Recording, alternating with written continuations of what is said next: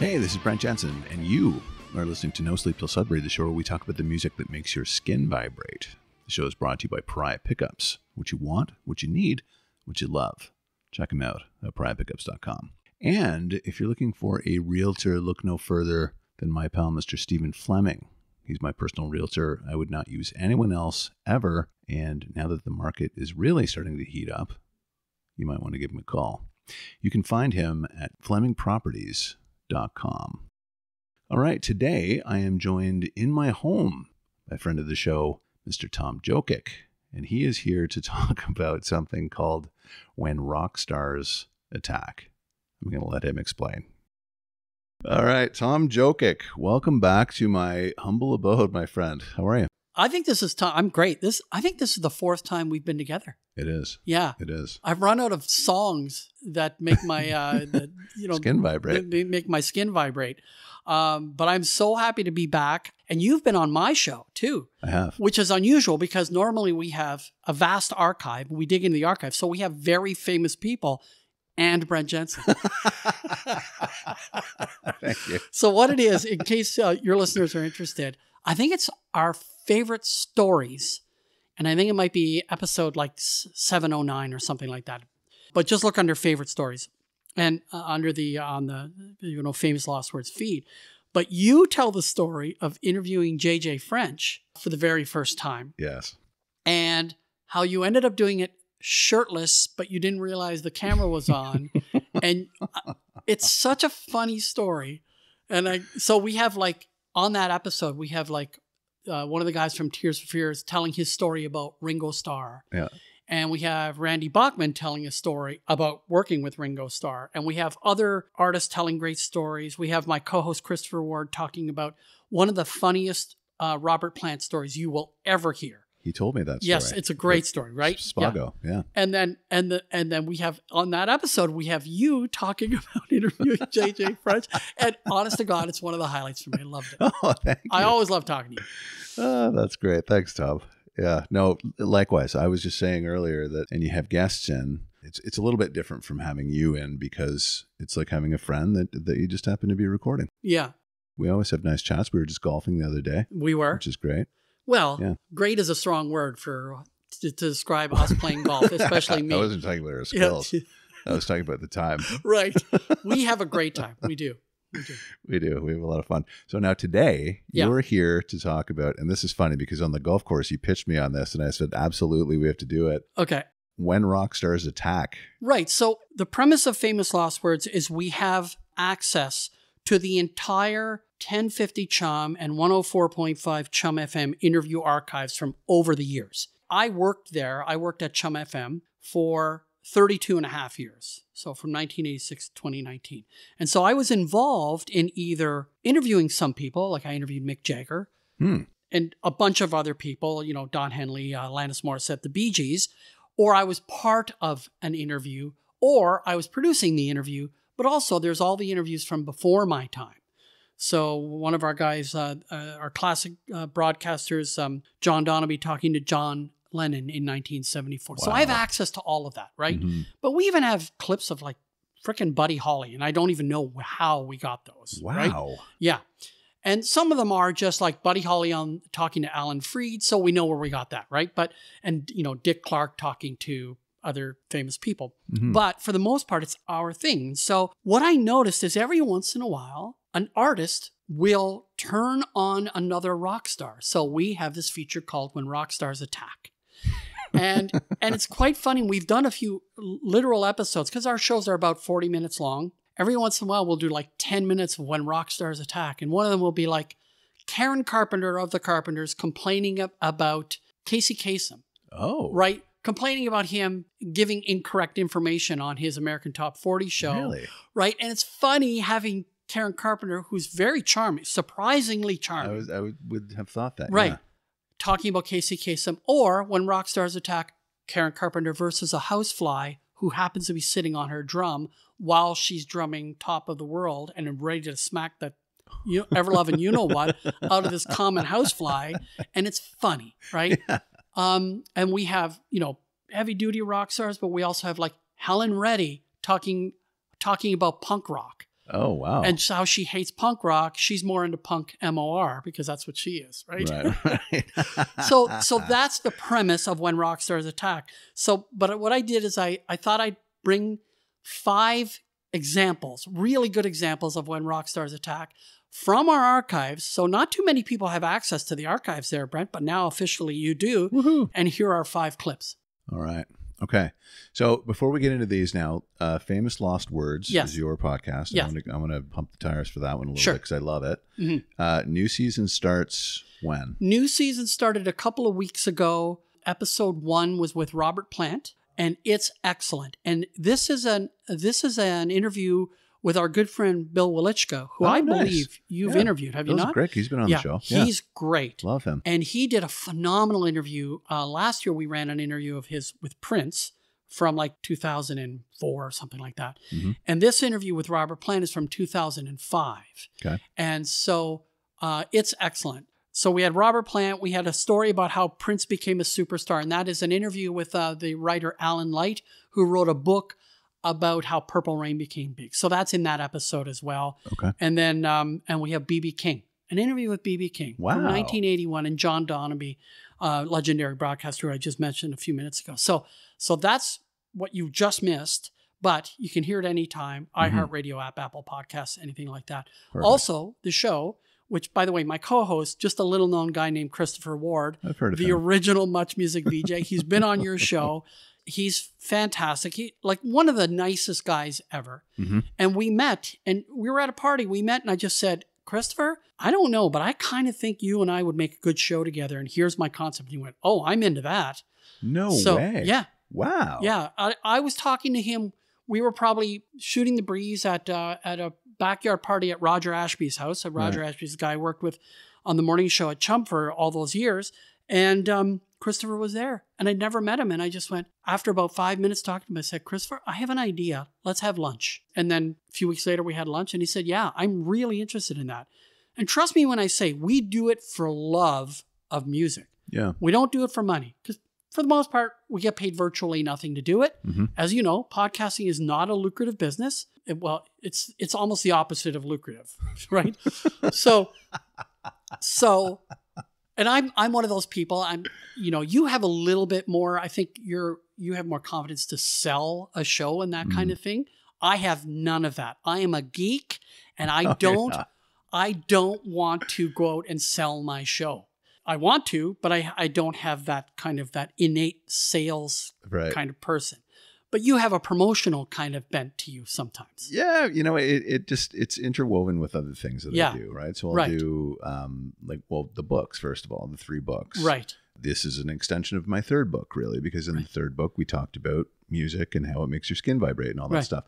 And then speaking gigs. So everything kind of works together cross-promotionally. Right. So, yeah. Yeah. So anyway, Christopher and I, we got together and we've been doing this show for more than 6 years now. Wow. We've got about 150 episodes, and that's great. Yeah, it's so fun. It keeps me busy. I love it. For sure. Love the show. Yeah, highly recommended. Okay, now my friend, When Rock Stars Attack. I have 5 audio clips here. We're gonna go through them, and these are funny. I've heard them. Right. These are from the archives. Okay, let's do this one. Okay, so the very first person is Stuart Copeland talking about Sting. I'm going to say this before and after the clip. He was in the police at the time when he said this about his bandmate. The best way to get Sting foaming at the mouth is to call his music pop music. I'll remember that. Well, but as you just said, it is important for him to have hit songs. And so it's the perfect one. It works every time. He needs that acceptance to know that his songs are like... He doesn't need acceptance from anybody. He has enough faith in his material. And with talent like that, it's hardly surprising. If his songs weren't hit songs, he would just think it's because the world is crazy. Anybody who doesn't like his music has got a problem. And that's when you've got talent like that, I suppose you can have that kind of arrogance too. That is awesome. You get the impression that Copeland loves to wind Sting up, right? Absolutely. He's kind of in the background, throwing out little darts, and Sting just loses his mind. Yeah. And you can see, I was a huge Police fan. Right? Me too. Still am. All 5 albums, I loved them. Mm-hmm. And when, Synchronicity came out, I went, yeah, this is their Sgt. Pepper. This is great. I loved it. But you can also see how Sting didn't want to have to countenance anybody else's opinion on his music. Right. Right? They're getting into fist fights. Mm-hmm. And this was around the time of Synchronicity, this interview. I haven't perfectly date stamped it, but I think it was around the time when he did the soundtrack for Rumblefish, Stuart Copeland. But it's still shocking to me that he can badmouth his bandmate like this, but I guess that's what they were like. And I think that's what they were like. Yeah. They fought a lot. And to your point, fist fights in the studio. Yeah. And I'd heard stories like Synchronicity, when they were recording that. I did a show on that, I believe. And the stuff that went on in the studio was just ridiculous. Yeah. So I think they recorded that down in Jamaica. Like it was somewhere hot. And then they brought it to Montserrat to master it, I believe. It was the end. Right. During that period, like they were done with each other. Yeah. I've seen a good interview with Stuart recently, just talking about some of the Police songs and just his parts. Like sometimes he was given like one pass through the song to listen to it, and then he had to provide the beat, and his beats were like not redone, whereas Sting and Andy could redo their guitars and their vocals and all that, and their bass guitar multiple times, but Stuart only had like one pass through the song. Really? And so he had to be happy with almost like one take on each song. It's a weird kind of description of it, but apparently that's the way it worked. I saw an interview with him once saying that Sting just wanted him to play like a standard 4/4 beat, right? But he would never do that. He would always say, he's like, Sting would just yell saying, just give me something standard. Yes. But he wouldn't. But that's at Stuart Copeland. Like think about Walking on the Moon. I know the song is tired now because it gets played all the time and all that. But listen to the drumming on that, anything on Regatta de Blanc and Zenyatta Mandata and all those albums. Yeah. Like he was so creative, and that's one of the things that made the Police great. I completely agree with you. Mm-hmm. I would go as far as to say he's one of the greatest drummers in the history of rock. Really. Yeah. He's that good. He's crisp, he's fast, he's tight, he's precise. Yeah. He's imaginative, So when you listen to, especially Synchronicity, just because like Hugh Padgham and that production is so crisp and clean. You can hear all the little, like the high-end stuff. I've said on the show before that I used to bring Synchronicity in when I bought stereo gear because I wanted to hear how it sounded through that. Yeah. Because it was that good. Like the production of those records is amazing. And it's perfect for a guy like Copeland because he's so precise and he had like all those drums. Yeah. And like all the percussive instruments. Like he was so interesting to listen to. Absolutely. Yeah. But he was almost like playing on the edge of like he was almost like skittering over the beats sometimes because he was going so fast. But I think part of that is because he's only heard the song once and now he's expected to play it. I didn't know that. Amazing. I met him briefly. I got his autograph on my copy of Synchronicity, and I walked into the room and looked at him and I went, "Oh, there's the guy that made me quit playing drums." I said to him, and he wasn't like, he kind of like, yeah, who's this guy? But he was fine. He was fine. It just, he wasn't as enamored with my remark as I was. Oh, really? That's kind of funny. Yeah, but he always has fans coming up to him. He probably heard that every day, right? Yeah, yeah. Okay, so this next one is Myles Goodwyn, right, against the City of Toronto. Right. So this is probably in the 80s, and April Wine's had a lot of success, but for some reason, the Toronto critics, particularly I think the Toronto Star critics, particularly Peter Goddard of the Toronto Star, were particularly pissy towards April Wine, right? And I don't know what it was. It was kind of snobbery. And so when he's talking about Toronto here, I think Myles Goodwyn is really talking about Toronto critics. And I spoke to Myles Goodwyn just a few years ago, probably 18 months before he passed away. Oh. And to talk to him about critics and even about this clip. Okay. And he specifically pointed out like Toronto Star rock critic Peter Goddard kind of thing. Oh. Right. And that was kind of a when rock stars attack too. But this is just a general hit. Myles Goodwyn versus the City of Toronto, just blanket statement. All right, here it is. Toronto, there's a love-hate relationship with Toronto and April Wine. I mean, I know that. It's always been there, you know, from the early days when we played the high schools and the clubs. And why is that? I don't know why. We've never really if indeed it's wined and dined the people of Toronto, and I think that's a big part of it. And people hold things against us, which doesn't make any difference because every album sells, and we did 12,000 here, and life goes on. It bothers me. I can't say it doesn't bother me. I honestly can take criticism. I can take criticism, you know, but I can't take malicious shots, which Toronto gives to everybody. When can we expect to see Myles Goodwyn and April Wine back in Toronto? We're never going to play here again. Never? Never. Unless maybe this summer. If they want us. Isn't that funny? Who was that? Who is interviewing him? John Donaby. Okay. Yeah. Yeah, that was funny. I love it. When are you coming back? Never. Never again. Unless we come back next summer. That's kind of him in a nutshell, right? Kind of bitter. Because if you'd ever heard any interviews with Myles, he's got a bit of he had a bit of an edge to himself, but he also had a great sense of humor. Okay. And so you can see that in that clip. I'd been circling him for a little while just because of all the other people who had been on the show. And people would kind of say, just be careful because he's tough, you know. And in the history of the show, Tom, I think I've done 275 episodes now. I've never had a problem with anyone in terms of someone having a bad attitude. And so I thought, wow, really? I'm surprised. Yeah. I never did get to him, though. I kind of was closing in on him, and I thought maybe I should just reach out, and unfortunately it was too late. But. Yeah. Yeah, he did a song. Remember when all the stories about the missing Indigenous kids came up? He did a song called Some of Our Children, They Never Grow Up. And it's about that. Okay. Because his wife, now his widow, is an Indigenous woman. Okay. Or has Indigenous roots. So he had something to promote. So I had him on Famous Lost Words. And, you know, even though we've played lots of April Wine over the years, including him talking about that famous show at the El Macambo with the Stones and all that stuff. So we have great content from him. But we talked to him, or I talked to him, and he was great. But I said to him, you know, you always had this kind of love-hate with the city of Toronto. He goes, oh, you think? Like right away. Right away. And so it was pretty funny. It was still there all those years later. Right. Yeah. Wow. Okay. So up next, this is a pretty odd one. So this is Jann Arden versus Jewel. Now, Jann Arden visited our morning show many, many times. Okay.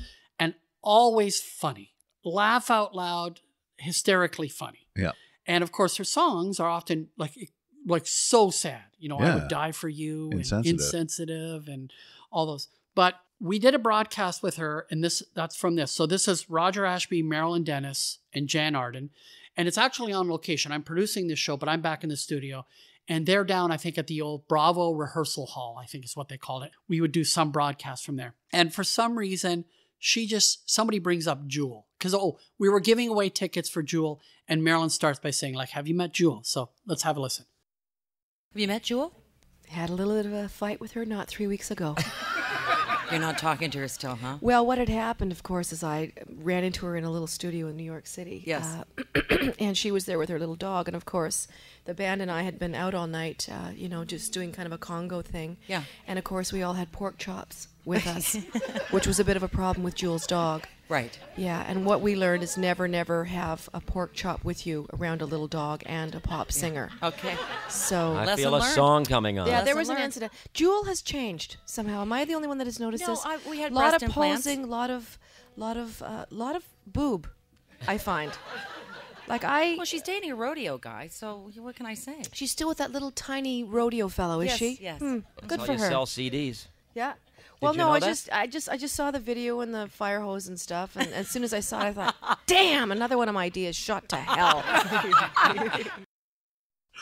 Okay, so Jann that's a weird one. So Jann off the top she's just riffing, like she's a comedian just doing her thing. Yeah, she probably has never met Jewel. That's my guess. Oh, really? Right? Like I don't think that was the pork chop thing. She was just riffing. She was just being silly. That's comedian Jann. But then she's critiquing her on Jewel's new image, which was a thing at the time. Because Jewel comes out of Alaska and, from living in a van to becoming this multi-platinum selling artist who kind of has like an organic vibe. And then all of a sudden she's doing a song called Intuition, which is almost like a slinky Shakira, Britney type sound. And everybody's going like, what's going on here? So that's what she was referring to. So even though that was an odd confluence of thoughts that were coming from Jann, which is what she's like sometimes on stage, the ending was pretty pointed about kind of Jewel's transformation. Now, I haven't really kept up with Jewel over the last many years. I don't know how she's landed lately. I interviewed her once, by the way. Maybe the worst interview I ever did. Oh, because no. I read this great article from Rolling Stone and I thought I knew all about her. And so I'd go in there and say, I know you like this. And she goes, I don't know where you got that idea. I don't, Oh, really? And so, it was awful. It was awful, but it was my fault for assuming that I knew the artist instead of going in there with curiosity instead of confidence. I should have gone in there more with curiosity. It was very early in my interviewing career, but it really set me on my ass. Yeah. Really? Yeah. Was she rude? I would think so. Yeah. I think I think she was in the eye of the storm at that time. Okay. Right. At the peak of the insane amount of attention she was getting and the stardom. And it was at the Planet Hollywood right beside the Dome, downtown Toronto. Okay. And I met her. We sat down at a table and I recorded it. And by the time I left, I was so shaken because it was terrible. Oh, and I was I was a fan and I thought I understood her message. And I thought, I don't know if I know where the interview is. Like I can't find it, but I'm not sure I'd listen to it anyway. Oh, really? Yes. Wow. Yeah. I don't know if you've ever had a bad interview or a bad situation where you just can't, you can't face it again. No, I was thinking, I'm just thinking about times. I had one show where it wasn't bad. The person was just not suited to do an interview. Right. Because this person was very young. I see. And their parents brought them in. This was a PR guy set this up and she was on the show. I never did air it because it lasted for like 13 minutes and her parents brought her down to the Spoke Club where I used to record the show. Yeah. And I had I was prepared. I'd done my bit. Very young pop singer, right? Local. Yeah. And she was supposed to be the next big thing. That's how she was touted. And so I, had my questions prepared and I asked her and she had her songs and everything. But she literally gave like maybe 5-word answers. Right. Or she would say things like, oh, me and my friends like to jump on the bed to this song. And that's it. Like they would stop there. And I just thought, I can't use this. No. It was done. And her parents were really like, okay, let her do that over again. And it was a nightmare, Tom. It was really bad. I never did. I still have it. It's like on the shelf. I can't use it. Oh my God. It was terrible. So that was the only time when it was kind of weird. There was one other situation where somebody, wasn't the best. Right. Popular Canadian band, but yeah. I think maybe you've told me a little bit of behind the scenes on this. Yes. Yeah, I did tell you. But that was the only time, really. Everybody else, I will tell you that I've had some great experiences. Yeah. 2 jump to mind right away, and I love telling these stories. Julian Taylor used to be in a band called Staggered Crossing. Okay. He brought his guitar in, and Julian Taylor right now is like, he's killing it, right? He's got great records, and he's kind of more of an R&B, later on he was, but the Staggered Crossing was hard rock. Mm-hmm. Came out late 90s. I loved it. I didn't know who Julian Taylor was. He was the singer in this band. So I found that out after he was promoting like his later stuff. This was years and years later. And I said, hey, Staggered Crossing, I love that band. He's like, oh, wow. I haven't thought about that for so long, right? Yeah. He's got his guitar. We're ready to go into recording. And I just thought, you know what? I'm going to ask him. Would you play something like that? And he goes, do you want me to play like, Further Again, which was my favorite song? Yeah. And I said, you don't have to, dude. That was like 20 years ago. And he's yeah. like, no. Come on, we'll try it. And he couldn't remember it, but he, like, as we were recording, he was piecing it together. Oh, don't you love that? And then he looked up and he's like, I got it. And I'm like, dude, I can't believe you're doing this for my benefit. And he's like, no, it's cool. And he played the song on acoustic. Wow. I thought that was the greatest thing. Like that like props to him. I love that guy. Barney Bentall was another one. Yeah. He had his guitar. He hadn't planned on playing. He was on his way to a show at Hughes Room and he just had it with him. And I said, oh, you brought your guitar? He's like, yeah, and I said, do you want to play? And he's like, I wasn't expecting to. And I said, don't worry about it then. Yeah. And he goes, no. He goes, what do you want to hear? And I said, are you kidding? And wow. he goes, no, man, I'll play anything you want. Yeah. Barney Bentall. Yeah. And I said, how about Something to Live For? Yeah. He goes, you got it. Good song. And he knocked it out. And I felt like it was for me. And yeah. I know. Man, That's talk great. about skin vibration. It is great when they. So what would happen on the Chum FM morning show is we'd sometimes have artists in, and for the most part, they don't want to perform at 7:45 in the morning. They just don't, right? No. But every once in a while, they'd come in, and so Colby Calais. Yes. So she's the daughter of Ken Calais, who produced or engineered Rumors and worked with Lindsey Buckingham and Fleetwood Mac. Mm-hmm. Anyway, she has a hit called Bubbly. Great song. Like a really light, literally a bubbly song. And she comes in and sings it. Well, when she's in there, I guess she needs someone to look at when she's singing. So she's singing it to me. Oh, wow. And I'm going, guys, did you see that? Eye contact for the whole song, right? And they're going, no, she was looking at me, right? I'm going, no, for sure. And the same thing happened. We did a 90-minute live interview with Dido around the time when she had Thank You and White Flag. Great song, like great pop songs, really thoughtful, good songwriter. And she did the White Flag song, and she had no one else to look at, I guess. And she was looking at me, and it sends like shockwaves through you when they're doing it for you. Right. And they're doing it for the radio audience who's listening, but they need someone to connect with. Yeah. And so I was the guy. Good for you. So, yeah. I wanted to tell you one more thing. Funny moment. When you were talking about that one singer, we had a few singers on the show who were maybe less than good. And one of them was Ashley Simpson. Oh. So Ashley Simpson had a song called Pieces of You. Pieces, like really, really bad. Yeah. She looked like she was doing a bad Corey Hart imitation. I'm just talking about the mouth. I'm not talking about the music. And so she did this song, and it was really rough, right? Okay. We had the Pussycat Dolls in when they were really breaking out the very first time. Okay. And we had all 5 Pussycat Dolls in. Wow. And mics for 5 of them. Yep. And they said, only turn on 3 of the mics. No. Don't turn on the other 2. Don't turn on these 2 mics. No so way. They did Don't You Wish Your Girlfriend Was Hot Like Me, that one. Right? Yeah, I remember that. And it was fine. And Nicole Scherzinger was, who's currently on Broadway, by the way, killing it. But she was there and she sang and she was fine. For that song, she was great. Right. But it's funny. Give us 5 mics. You only have to plug in 3 of them. Wow. 2 of the dolls did not sing. Did they ever sing? I don't know. That's very interesting. I don't know. It was funny. Are you going to divulge after the show who the dolls were? Which dolls? Oh, I don't remember, right? There was one of the girls who kind of thought it was her band. She was like a Vegas performer, but I don't remember if she was one with the mic plugged in or not. I don't remember. I don't. That is so crazy. Yeah. I love that story. Yeah. Interesting. Okay. See, this is what happens when you and I talk. I know. We just go left turn, buddy. No, I took a left turn in Albuquerque there. Okay. That's great. All right. Next clip. Okay. So the next clip, over the years when we've done When Rock Stars Attack, I would say at least 40 to 50% of them are when rock stars attack critics, right? We have Carly Simon being attacked by a critic. Okay. Robert Christgau, very, very famous. Oh, yeah. New York, Stone. I think New York Times, not New York Times, LA Times reporter, something like that. No, right? he wrote for everybody. Like he wrote for Village Voice. Right. Yeah, okay. Maybe. Yeah. So he reviews the album with You're So Vain on it and says Carly Simon sounds like a horse whinnying on You're So Vain. That's nasty. Yeah. And so she writes him a letter, and we have this clip. So she's kind of doing the backlash against Robert Christgau. She actually writes him a letter saying, it's a human being you're talking about here, right?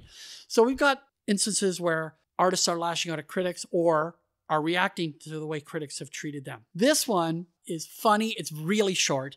It's Jim Kerr from Simple Minds. Yeah. And he has this line about critics, and he has said this 1,000 times, but he nails it. And it's like 8 seconds long, right? It's the best metaphor right. ever. Yeah. All right. Here it is. I was thinking the other day as well how to describe critics. With all respect to them, and there are some that I like, I think critics are a bit like voyeurs in a bordello or a brothel. They see it every day. They've saw it all before, but they never join in, and I don't know if they could do it themselves. That's Jim Kerr of Simple Minds. I love that. In conversation with my buddy Gord James in about 1982, around the time of New Gold Dream. That's a great album, by the way. If you're a new wave kid, New Gold Dreams, Sparkle in the Rain, Suns and Fascination, they had some albums come out around that time, Simple Minds, that were outstanding. Their drummer used to play in a metal band. Well, I wouldn't be surprised. There was a guy, I think it's Mel Gaynor you're talking about. He could hit those freaking drums hard. Yeah. And what happened is when Simple Minds first came out, they were very synthy and it was fine. Mm-hmm. But when they added drums, it got way better. And then by the mid 80s, when they were doing like Don't You Forget About Me and other songs around that time, that guy was hitting those drums and it made it way more rock. Oh, yeah. And less kind of electro pop. Yeah. Like I like their electro pop sound, but man, and on stage, I saw them a couple times and they were good and he was exceptionally good. Oh, I'm sure. Yeah. Yeah. I used to watch him in videos and I didn't know that at the time. And I thought like, wow, he looks like he's a very skilled he's hitting those player. damn things. Yeah. But then I found out that he used to play and it wasn't just a metal band. I think it was like a thrash band. Oh, like it was heavy. Yeah. I can't remember the name, but anyway. Yeah. So that's just an example, in so many of our When Rock Stars Attack features, we've had a whole bunch of them taking on critics. We've had the Bee Gees, Paul Stanley of Kiss. Oh. And that was an interview that I did with him in 99 when he was in Toronto. Oh, for Phantom. Yeah. So that's a whole episode, right, of me talking to him. And that was fun. And I said, one of the things I said to him is like, Paul, do you think that, this is really good for you to branch out like this? Because then the critics will kind of like see you in a different light and kind of give you more leeway, the benefit of the doubt or whatever. And he said, the critics are so unimportant in the history of music. They only want to tell you what to listen to because they think they know better than you. But they're all just frustrated. But he does it in a very, I'm sure you've heard. Oh yeah, you've heard him in. He's kind of nice about it, right? He's not an ass about it, like Simmons would be. Yeah. But he just said, they're unimportant and nobody really cares about them. But he says it in a way that's kind of like pleasant. Right? Yeah. How was he in the interview? Was he a good guy? He was great. Good. He was great. And at one point I was kind of fanboying out. I'm saying, I think maybe the thing about you guys is all four of you are good at what you do. You're like virtuosos at what you do and it comes together and it's great. And he goes, well, really nobody would call us, any of us virtuosos. None of us are going to win any reader's poll about things. But he didn't say it to be nasty to me. He just said, but what we do is, we work hard and we give people what they want and all that. But they did. Like I was talking about the song 100,000 Years from the live album. Yeah. And everybody is freaking great on that song. Oh, yeah. The way he leads the crowd and, do you all believe in rock and roll? Then why don't you stand up for what you believe in? And then the whole thing and then the drum solo and then Ace on the lead guitar and Gene just rocking that cool bass line. Right? That was insane. And so I was kind of using that as a template of how good they were. And, he appreciated my compliments and all that, but he said, no, we're not virtuosos. We're kind of good at what we do and we do it well together. Good for him. Yeah. Nobody can ever take that away from Kiss. We say what we do about Kiss, but nobody can take away the fact that those guys worked hard. Yeah. They put in their 10,000 hours. Yeah. Good on them. I'm currently listening to the Geddy Lee autobiography, My Effin' Life. Oh, really? And I'm listening to, him reading the book, right? Yeah. It's great. It's great. And one of the things he talks about, it's really surprising, is that they worked with Kiss a lot. Yeah, for sure. And they opened for Kiss. And one of the things he said about Kiss is they were really generous with giving them a sound check. And so many other bands were not. They were real asses about it. Yeah. And so he really appreciates that. And they also had a great time partying. But there was one point where there was something that happened with Gene and a groupie and all that stuff. And Geddy was not impressed at all. That's the most recent time he's talked about it in the book. I'm about probably a third of the way in.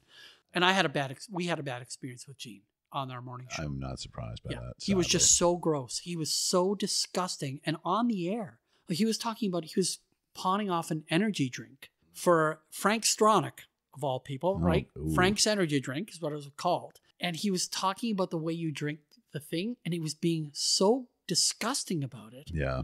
And so disrespectful. And there were models in with him to promote the drinks as well. And, we said, what's the name of the women that are with you today? And he goes, does it matter? like just gross. And then he posed for pictures. The way he was grabbing women in the pictures to get them to move closer to him was disgusting. I wanted to punch the guy. Oh, really? I am a little guy. He's a very not little guy. Yeah. And I wanted to sock that mother. Yeah. No, he's turned a lot of people off. He was just recently on, Erica M was on the show, and she did not have nice things to say about Gene Simmons. Yeah. Laurie Brown, too. That's right. Yeah. That's right. Yeah, that's right. Yeah, he was on Dancing with the Stars recently, and people were calling him creepy. Oh, which is okay. Probably the worst thing that someone can say about you, right? As a male. Creepy. Yeah. Yeah, not good. No. Sorry, where were we? Where were we? What day is it? That was Jim Kerr of Simple Minds. That's funny. That's funny. We have one more clip. Tom. All right. This one is the most famous of the bunch. So this is not from the CHUM or CHUM-FM interview archives. This is from the MuchMusic archives. But it stars my co-host, Christopher Ward. So Christopher is told just a few hours ahead of time, maybe a day, that George Harrison was going to be dropping by the Much environment, and he was going to be doing this interview. But there was no promotion for it. And the reason why there's no promotion for it, this is 1989. Mm-hmm. George doesn't want people to know where he's going to be before he's there. Can you imagine why? Because of Lennon getting shot. Oh, right? Is that why? Yeah. See, that's interesting because someone broke into his home, if you remember. Well, yeah, but that was years later. Yeah. Yes. Okay. But yes, that's right. And so Harrison shows up, and there's maybe no bigger Beatles fan than Christopher Ward. So he interviews him, and then this little moment happens where Christopher's talking about Paul McCartney wanting to redo some Beatles songs, which he did for the movie, the soundtrack of the ill-fated movie, an ill-fated soundtrack. Give my regards to Broad Street. Horrible. Horrible. Anyway, McCartney's third worst decision after Maxwell's Silver Hammer and The Girl Is Mine with Michael Jackson. Interesting. But anyway, so let's have a listen to this. Would you ever go back and re-record any of those songs? If I Needed Someone or Taxman or something like that? I don't know. It's easier to write a new one, really. How did you feel when you heard the McCartney versions of the old songs on Broad Street? I think they were okay. I didn't notice that they were new versions. I only watched it once. I quite liked it, but I don't really... I remember dancing, all that one about ballroom dancing and stuff. I don't remember the old ones. He said that he wanted to tackle some of the other old songs, including possibly some of John Lennon's songs, like Beautiful Boy and Imagine. Does that surprise you that he would do that? Paul? Yeah. Maybe because he ran out of good ones of his own. Well, now we've got that on record. Well, it's true. That is devastating. Yeah. So George Harrison says maybe Paul McCartney has run out of good ideas for songs. And did you hear the people? There was a lot of laughter. There was a lot of laughter because that's the Much environs, right? And so people are crowded around and listening, and people laugh. And then Harrison says it's true. And that has been viewed on YouTube more than 2.6 million times.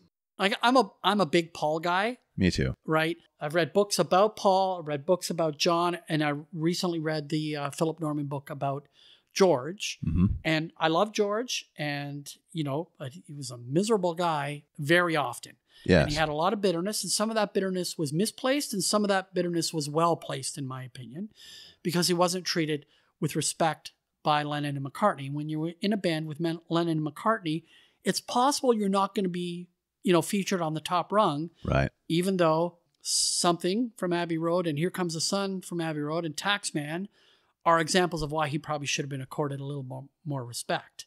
You know? I think so. I think about that often. I have a lot to say about that. But what I will say is that I think that being in a band, first of all, with McCartney and Lennon is not an easy gig. No. Okay. So there's that. If he were outside that band and he showed up with, Here Comes the Sun and Something, he would be, the Paul McCartney of his band. That's right. Clearly, because those are A-list songs. So he had a bit of a tough go, right? From, I would say, I don't know, like Rubber Soul and Revolver all the way through, because he was really, I had heard that he would put these songs forward and they would say, sorry, It's like that guest on Johnny Carson. Oh, we ran out of time. Or, Can you come back? Right? Yeah. It's always like next time. Yeah. So tough, but at the same time, he was particularly acerbic with his comments, and he was nasty. And Yes. I don't know if he could back them up. Like something like that. I don't know if you can say that about Paul McCartney. No. Do you know what I mean? No, you can't. Not fairly. No. Like you Right. could take a swing at him and make people laugh and all that, but Yeah. he's being a bitter old guy there. Right. Then, now this is at the time when he's promoting his Cloud 9 album, which was a big comeback for him, right? Yeah. So he's kind of on the top of the world. And I think that post Beatles, so once they record, the Let It Be album and then the Abbey Road album, even though they release them in a different order, once he's free, he has all these songs and he Right. puts out a triple album. Yes.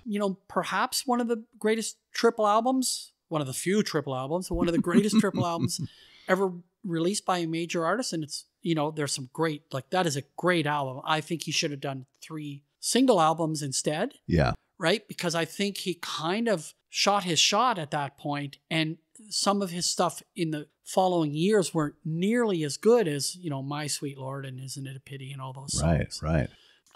But that is a historically famous moment in when rock stars attack history.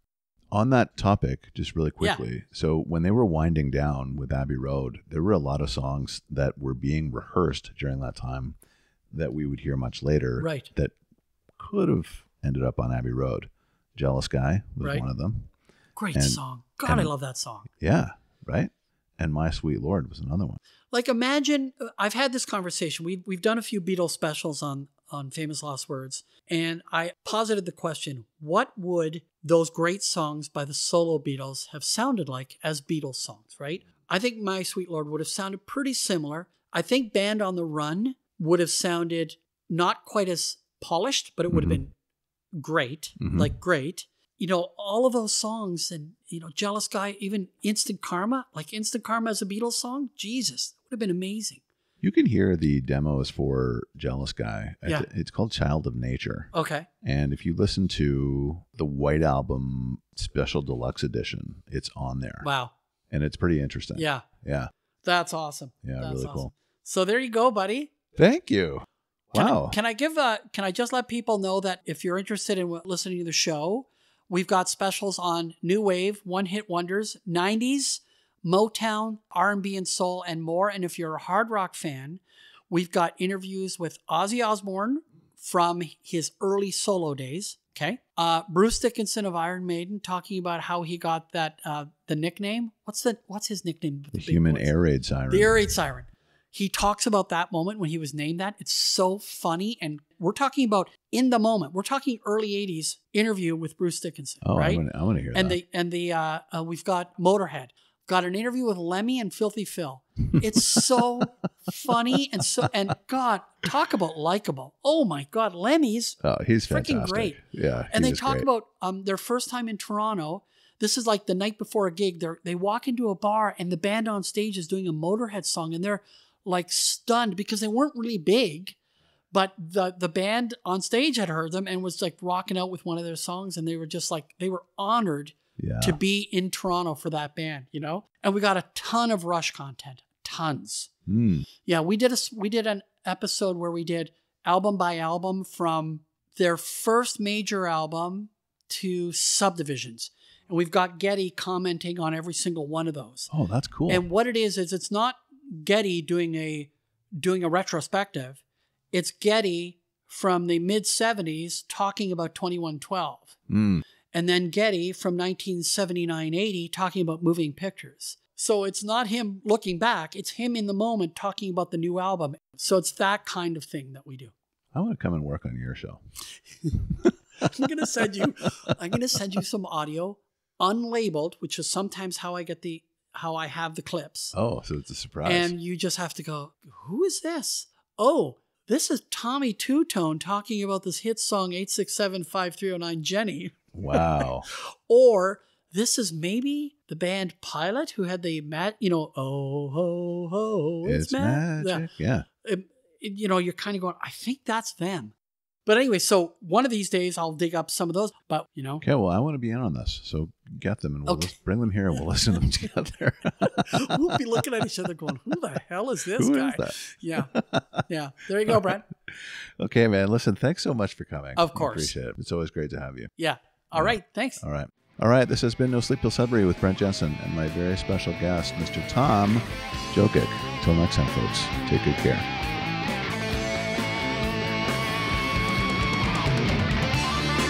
Brent Jensen is the best-selling author of No Sleep Till Sudbury, Leftover People, and All My Favorite People Are Broken. All titles available in stores and on Amazon worldwide.